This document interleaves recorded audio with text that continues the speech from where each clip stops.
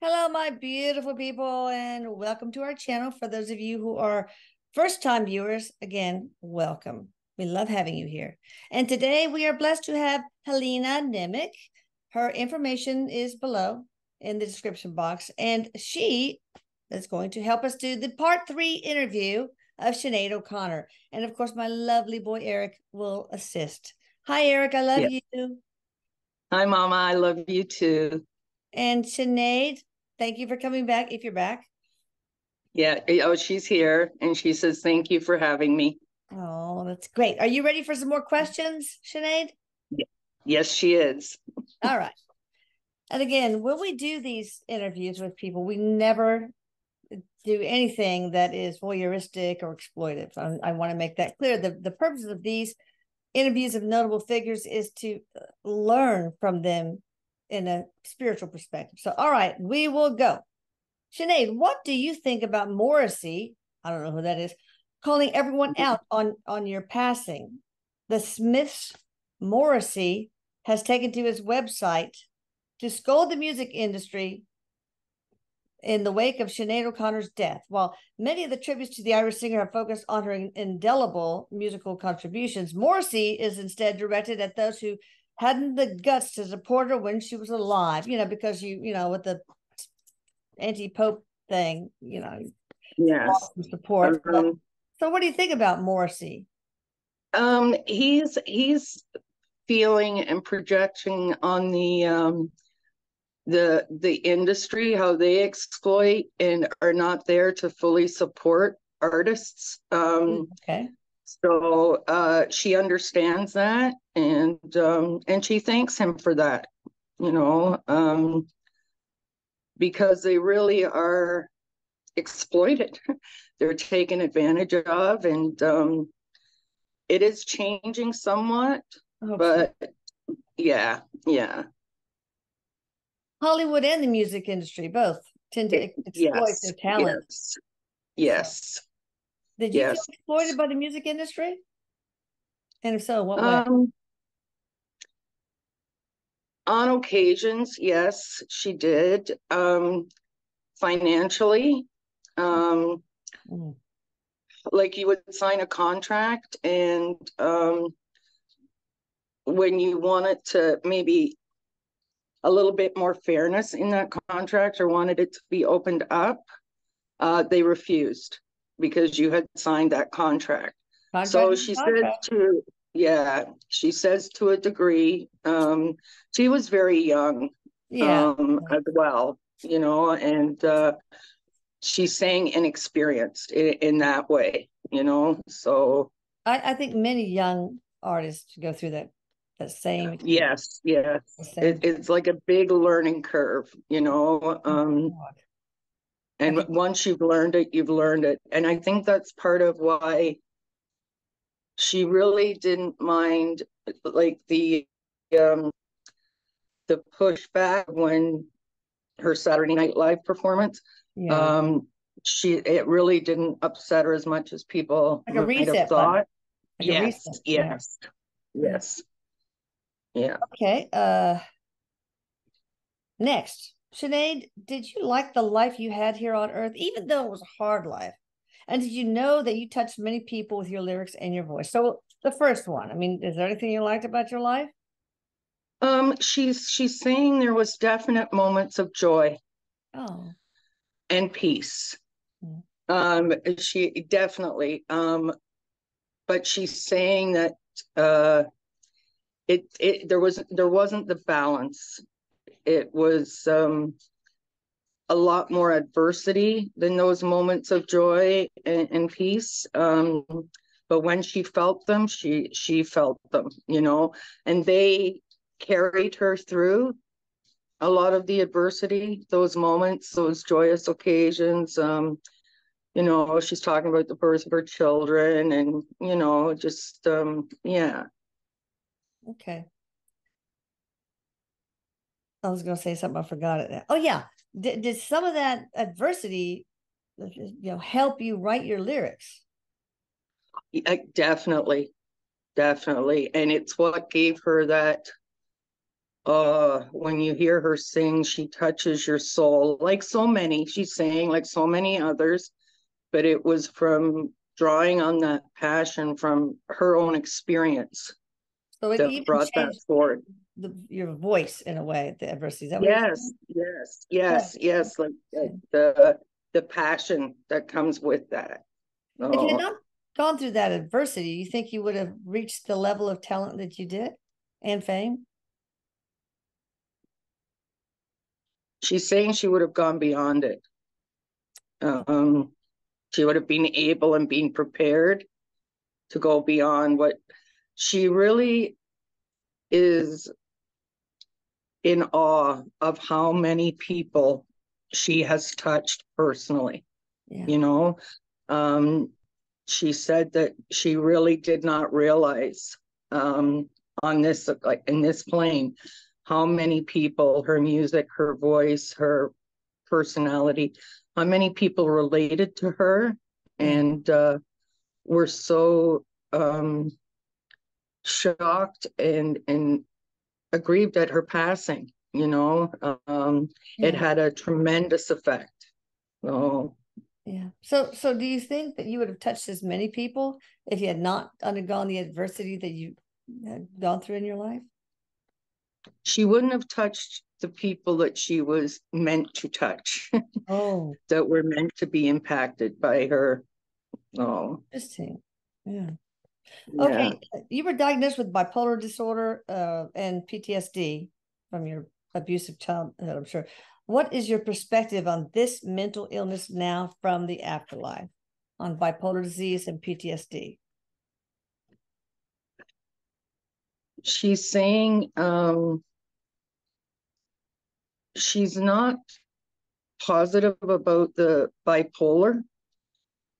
She believes that a lot of it was from the complex PTSD. Yeah. Um, but she's saying how they want to label you and put you in a neat little folder, and that's it. And it's not that way. There's concurring, you know, mental health issues as well. So, yeah, she, and Erik's just saying that's true of so many, that it's not just one label. This is what you have, and, you know, and she wants people to know that with the PTSD, bipolar, like mental health, you don't have to spend your whole life like that. Don't let them make you feel like this is it. You have to live with this. This is, you know, because you really can, how is she putting it? Manage it. Can be able to manage it in your day-to-day life much easier, Yeah. you know. Well, it's weird because once somebody gives you a label, you have complex PTSD, it brings a permanence to it that might not be Yes, necessary. I mean, I have and that, complex PTSD because of yes. me finding you, Erik, after you did what you did and suffered a lot from that. But yeah. So, but there's also But there's tools. There's yeah, tools that help you through that. It doesn't, like, I have that diagnosis as well, from abuse, yeah, and it doesn't have to, like, when I look at how many years I struggled with it, and now it's like I have tools in my toolbox, yes, and so you're able to cope and uh, just function better in your day-to-day life. yeah. And my one of the tools in my toolbox is doing this. You know, it helps to heal me. Mm-hmm. So what are the Right. lessons we learned when you are treated so badly as an innocent child? Well, she's saying she wants to say first that for her and for you, Elisa, and for many, many like you, um, I did not suffer the same kind of abuse as a child. The physical came later. There was other abuses. No child should ever have to go through to that degree what went through. And because even when she talked about soul contracts and stuff before, the degree to which the trauma and abuse went was too far, too much. Yeah, it's not necessary to have to go that far to learn some sort of lesson. Yes. All right. If you could change one thing or do one thing differently in your life, SINEAD, what would it be?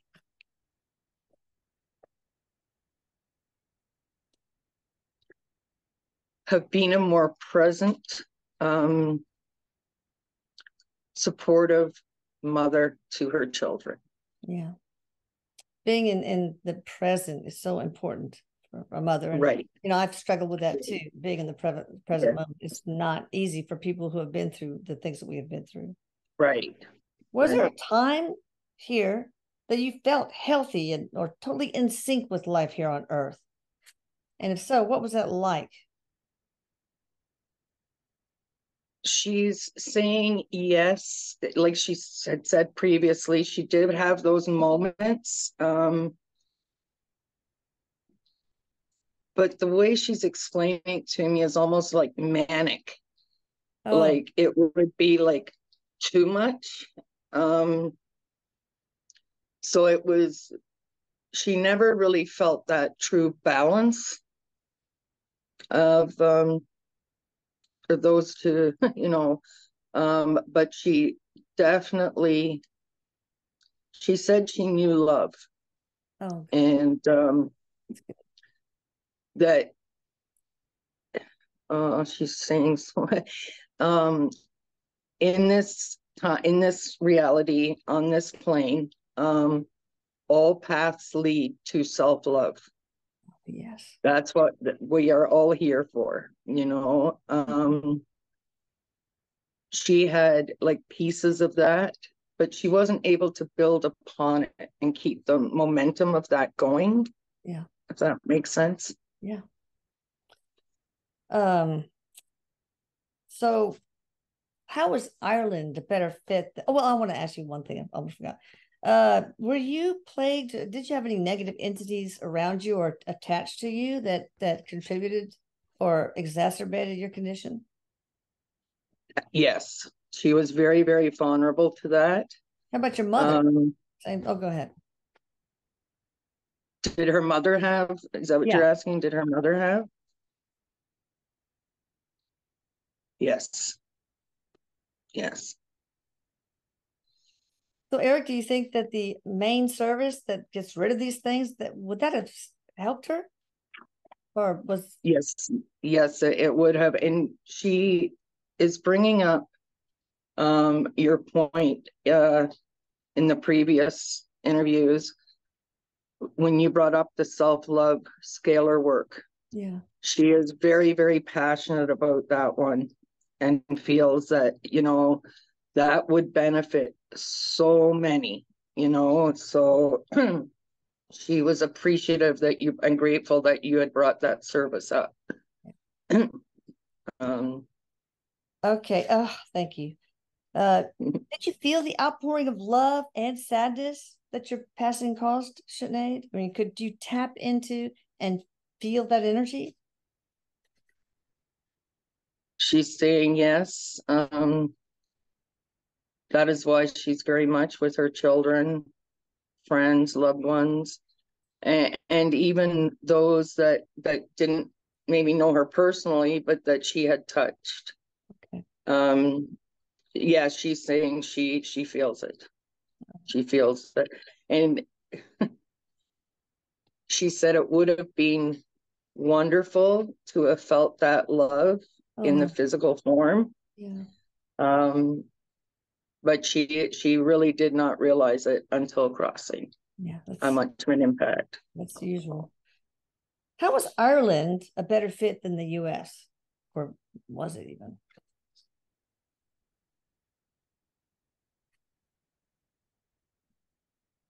Ireland is, I call it God's magical country. And very much, with that, the magical, the people, but also the adversities. Good material for songs. Go ahead.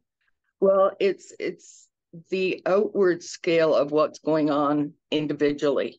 Yeah. It is put out to, she said, like many of the wars that are happening right now, and that was, she's saying the Troubles was a polite fucking word for the atrocities that occurred, and she's saying that in the South, the violence didn't really touch the South of Ireland. So she didn't experience maybe the traumas that I had experienced growing up in the 60s and 70s when they were like at a very heightened peak, But she says it's a beautiful country. She, well, she's just talking about my favorite song, which is with the Chieftains, Foggy Dew. And that song was about her heroes. That was when the Declaration of Independence was written. And she would love to see a united Ireland, and she knows my heart wishes as well. So. Well, Ireland is one of my favorite countries. They're so sweet. I call it the Texas of Europe because everybody's so nice, especially if the sun is coming. Now, do you have a favorite song? And if so, what is it? And do you have a favorite artist?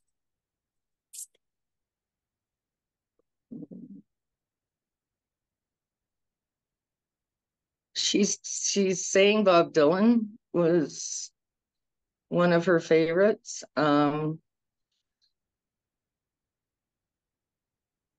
One of her own favorites. She is saying that Foggy Dew is definitely one of her favorites. She says nothing compared to you got too commercialized. So that even though she felt the passions and the empathy of lost love and singing that, and it wasn't her, like she hadn't written it, but yeah. Well, that's interesting. That's the next question. Your beautiful songs, especially Nothing Compares to You. I know it was written by Prince, but you truly made it your own. The way you sang that song truly resonates with the heart and soul. Very special. And it becomes unforgettable. Is there a divine frequency in your voice? And well, she's saying that she's able to tap into that frequency. Like every musical note has a frequency. And that we've all had lost loves and, our heart broken and things like that. And also her being so young, which is when, most of us, like the first cut is the deepest. It's the first, So, yeah, her just her passion, her vibration, everything, just the stars aligned with that song. Yeah. Is what she's saying. Interesting. Love your version of the song, Nothing Compares to You. What made you want to do that song?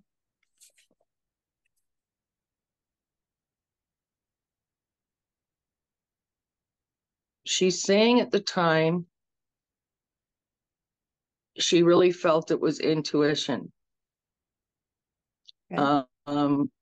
She realizes that it was part of divine timing in her spiritual journey, her life's journey. Now, your iconic shaved head hairstyle, hairstyle made you look one of a kind, true feminine beauty. Was doing that a soul contract, or you want to speak about that? We've touched on it in the previous version. Yes. Yeah. she is sort of saying that at the root of that was the trauma. And it was like like it was easier for her as well, but she's saying it was like a signature, like Johnny Cash, the Man in Black, who wore black for all those, the underdogs and the suffering, and that her shaving her head had something to do with that, and that was Representation of her. suffering.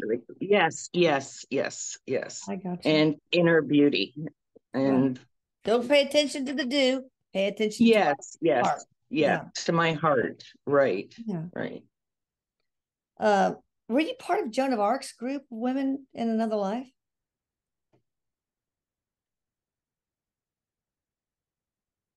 No, she's saying no.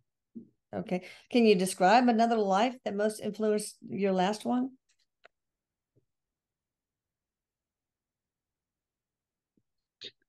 The one that most influenced this past one was the Irish famine.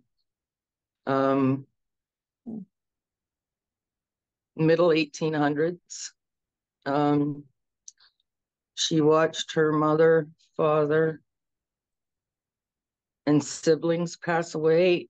She emigrated at that point. There was a lot of immigration, like Yeah. a Where'd you million starved to death. Hmm. go? She, yeah, she went to America, and she said that they were treated like shite. Oh, I know. Yeah, like um leaving that and thinking that you're going to, the dream, and the way that they treated the Irish was, you know, not very good. Like more trauma, more, and like that's what she's saying about this life healing the generational karma Yeah. in this life, in this past life. So, Well, I'd like to ask you a question, Erik. America has such a mhm. dark history of abusing others. The Native Americans, the Trail of Tears, um, the blacks, the Irish, and other immigrants. Mhm. Why? I mean, was that a lesson as a collective nation collective, or just young souls? Yes. What is it? Why? Um, and Eric's I know it just, has happened other within northern African well, Ivory that's kind of Coast, what, enslaved yes. women and white women, and it's all over the world, but it seems to be just awful in our history. Well, a lot of the settlers in America were from England, the Pilgrims, so a lot of that from the British Empire, who at one time truly came close to ruling the world for such a small island. No. But that's how they did it. That's what they did. They went in, they like divide and conquer, and it was like traumatic. So it was. And they Okay. go ahead. No, go ahead. Oh, go ahead. Um, he's saying that that was a necessary part of our history as well. But with what has been happening more presently, Mhm. um, is showing that the America is no different than any other country. It can be attacked. It's vulnerable. It can have, like all these, and that is teachable. That is, conscious expansion, like learning Right, from that. right. Uh, So basically, what you're saying is imperialism was kind of a driving force toward these ills. right, Okay. right. Have you met up with Prince on the other side? If so, tell me about that meetup. Yes, she has. She's saying it was genuinely a joyful reuniting. Mm. She wants to talk about forgiveness, like, you know, when she forgave in the physical form. Right. Forgiveness is not just I forgive you once and that's it. There are triggers, there are things that come up, and it's like a layer. It's a process of layers of forgiveness. And she's saying that with Prince, he had mental issues as well, you know, and drugs and alcohol, and but it all very much played out how it was meant to play out between them, you know. No resentments, no, you know. She says when you cross over and you see everything from the whole picture, Yeah. the big picture, it it makes a huge difference. And obviously we're not meant to know that or experience that until we do cross over. But knowing and having trust and faith in that will help, you know, when it comes to forgiveness. She's also saying that when you forgive, it's for yourself every bit, even, yes, Yeah. And even it's more important. than the other person. Yes, and it's important. Mhm. It's important component of self-love, right? Correct. Yes. Yes. But yeah, it's like layers.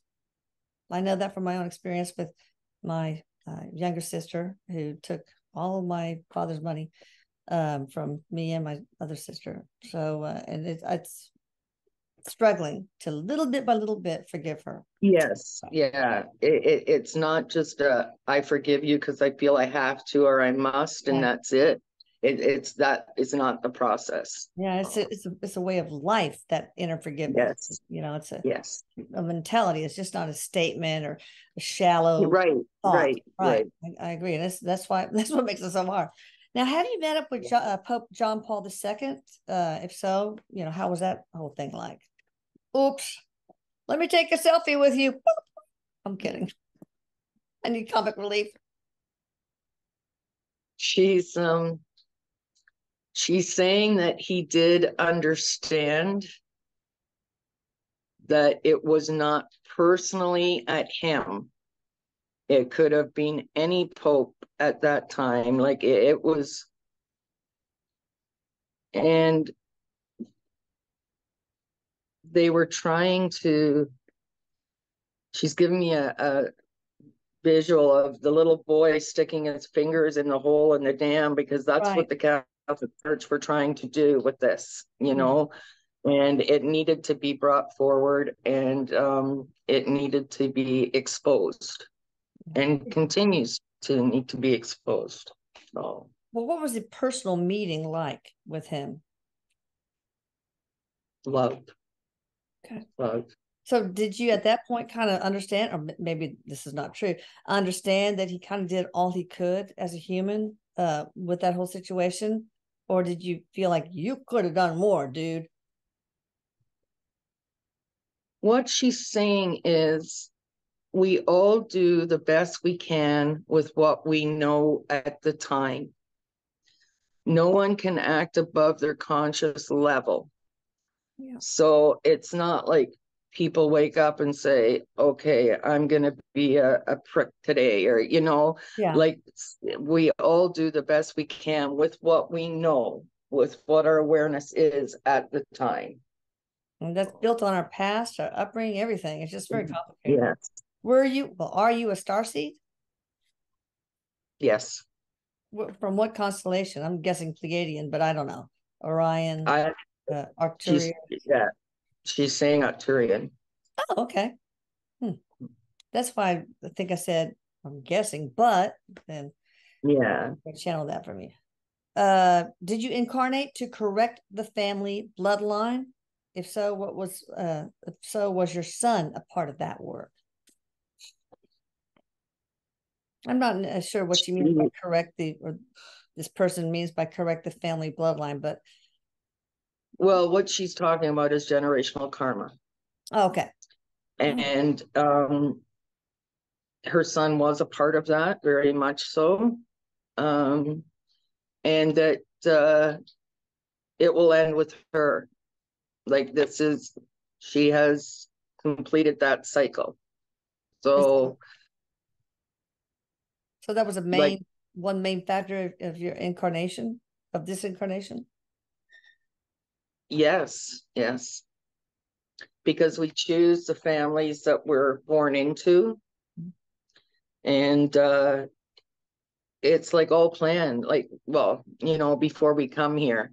Yeah. Okay, want to do this, and this, so. Generational karma, check off the list. Yeah. Are you planning to reincarnate soon? And if so, will you reincarnate together with your son? I She's said, take a saying that breather. yeah, but that's exactly what she's saying, Elisa, is I need time. Yeah. She's saying that her son will incarnate much sooner than she will. But yeah, right now she's saying it like she's in that healing love of adjustment. Oh, So nice. Yeah. I mean, you might never, if you don't want to. Is there a possibility you will never reincarnate?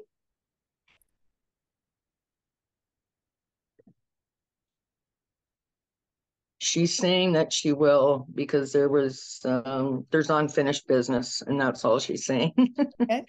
All right. All right. Please share something not many people would know about you. A secret hobby, maybe collecting something, a habit, a certain sense of humor, anything that's preferably fun.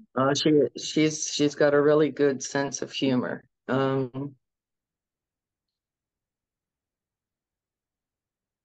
She's telling it to me like little personal quirks, like little things that she would do that would seem quirky to others, but they were calming and routine for her. And again, she's giving that, stepping over the cracks of, jumping over the Yeah. I cracks was of the wondering if there was pavement. a Right, superstition or right. something. Yeah. Yeah.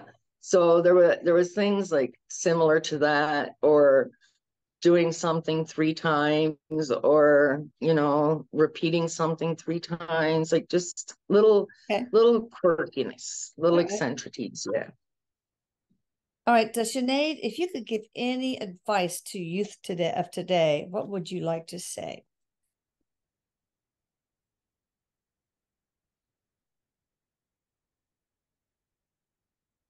You matter. Do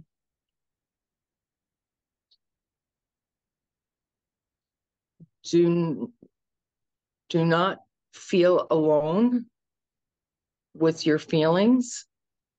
Talk to someone.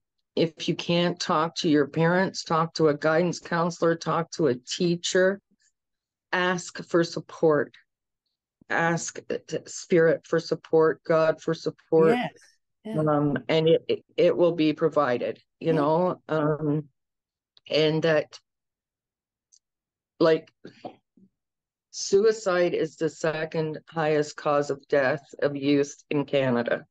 Now, I don't know what kind of further crisis is needed for, this to be really dealt with in a,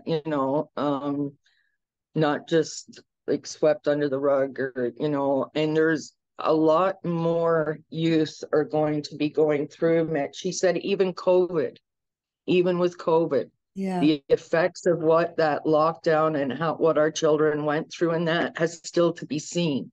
And this is necessary because it will push for, she's saying that, the assistance is there, but it's misappropriation of funds. Oh, yeah. But there's also divine assistance. You just have to ask. Oh, you ask. It's Would you always agree there. the whole COVID thing? It's just a bunch of bullshit that we really should have just protected the elderly and the, the people with comorbidities, the vulnerable, basically, and let everybody else get it. I mean, well, you said that there's a it was a great transfer of wealth to made a lot of billionaires because of COVID. Actually, it's terrible. And a lot of separation between people. Yes. She said there was a real evil underbelly to that. Yeah. She's saying it was man-made, and it was done for the reasons that you're speaking of, but to keep people apart, families apart. Friends. I mean, we used to go to our neighbors all the time, and now since COVID, that's a habit that was broken. Same thing with my friend Robert. So yeah, I see that. It's good. It'll take a generation or more to get over that, I guess. Decades. Yes. Were you vaccinated, Sinead? No. Okay. All right. Last but not least, if you could give the collective any advice right at this moment in time, what would it be? Whether it's the full collective, United States, Ireland. She's going to go full collective, she says. Okay. Educate yourselves. Mental health is not something to be afraid of. Yeah. If the knowledge will disperse the fear so that you know how to handle it, what to look out for. Don't dismiss your children's warning signs as just, oh, it's a phase, or, oh, okay, they're withdrawn, but, do not miss those subtle changes in behavior. And she's just saying, love one another, be kind to one another, accept one another, because her mental health was used against her. She was easily dismissed because of her mental health, when really it should be the opposite. Yeah, they're the ones that need love. One saying I tell my kids, because I want them to live life in love instead of fear/hate. I say, remember that the people who are most difficult to love are the ones that usually need it the most. So, and Erik says two things: we're here to learn how to love, and that we're here to remember that we are loved. But anyway, go ahead, Sinead. Yeah. Well, I was just thinking, what I had always said was, when children are acting the worst is when they need love the most. Yeah. And Sinead is extending that to adults, everyone. Yep. When they're acting out the worst is when they need love the most, which, I mean, she's acknowledging that it's challenging for families, and, but at the end, like, love, kindness, Yeah. Love is all there is. Anything else you want to say, Sinead, before we, or Erik, if you want to say anything, either of you, before we close? She's saying, really, thank you, Elisa. It was an honor to, and like she said, she has so much respect and admiration for you. Likewise. And Erik's just saying that, look out, because she's a powerful force in spirit, and she is going to be guiding, working, supporting. Good. She's got lots to do. She's going to be busy. And Erik says, I'm going to keep her busy. Hey, maybe you can help with the scalar work that involves mental illness. You're welcome to be a part of that. Just join in anytime you want. Erik, you let her know. She's just going like this. Okay. All right. Well, thank you so much. And thank you, Helena Nimick. Awesome. And y'all check her out again in the description box, right? Okay. And love to you all. Love you, Sinead. Love you, Erik. Yeah. And they love you right back. Oh, so hit the like, thumbs up, please, and subscribe. Hit the notification bell and share. Love you all. Bye. Bye. See ya.